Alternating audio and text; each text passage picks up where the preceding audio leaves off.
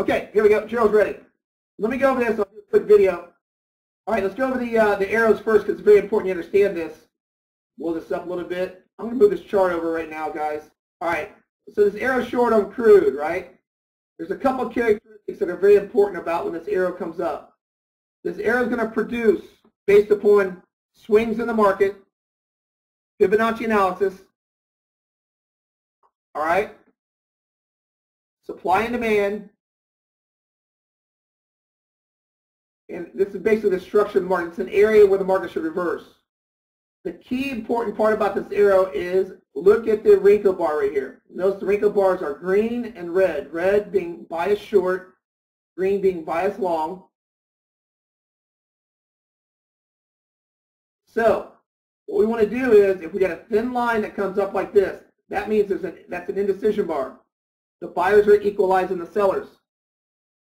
If trend is down and you see an arrow fire and you get an indecision bar like this is a great setup to go short.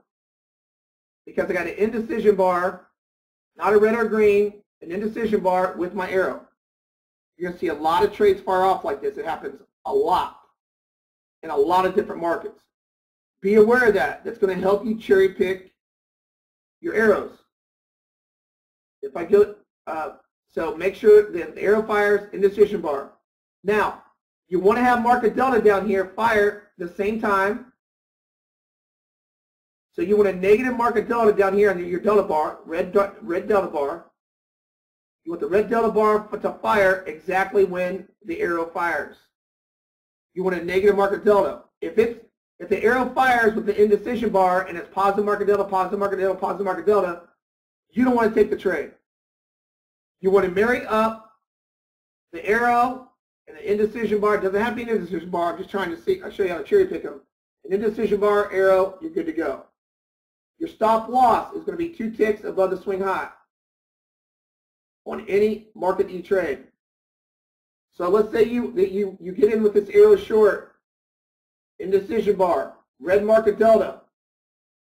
Your stop loss is 2 ticks above that swing high. If it's 2 ticks above that swing high, what do we want to do?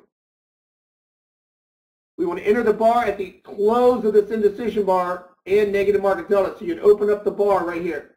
Open up the trade at that open of that bar. What's your targets? Your first push, you should scale 50% of your contracts. Right here. That indecision bar on that counter move up told you you better bail contracts right there. So if you haven't bailed contracts by this indecision bar, you better bail at the close of that bar and then let the runner run. Let's go to the next one. This is a long side setup. Look, I had a indecision bar with the green arrow. What do you want? You want positive market delta, green bar down here right below it. Where do you open the trade up? You open the trade up at the next bar. Your stop loss is 2 ticks below that swing low. What I would do is I would adjust my stops based upon this 2 ticks above the swing high or swing low on any market you trade. What's your target? Scale 50% on the first push. A lot of traders like 8 to 10 ticks, or 8 to 12 ticks actually. And they like to let the runner run up to the next profile or symmetry dots, which we have. So the next setup. It's another indecision bar.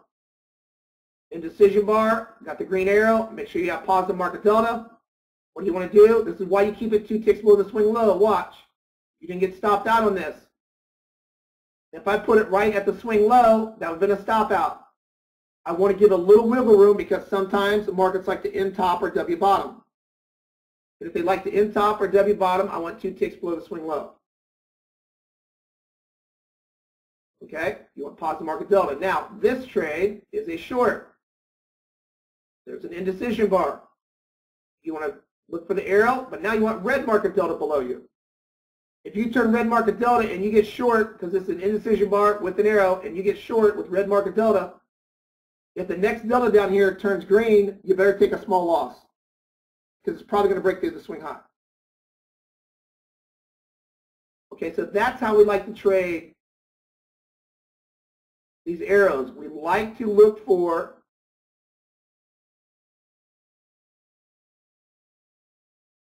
an indecision bar is the ultimate setup with the arrow, with trend direction, with market delta.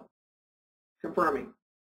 Do not, and I repeat, the system is not made to take arrows by themselves because they are areas of resistance or support.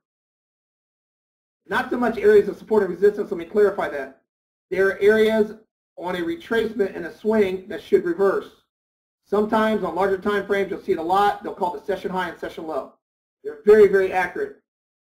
You just got to make sure that you use them in context with market delta.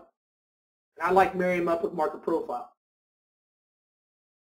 But use the arrows.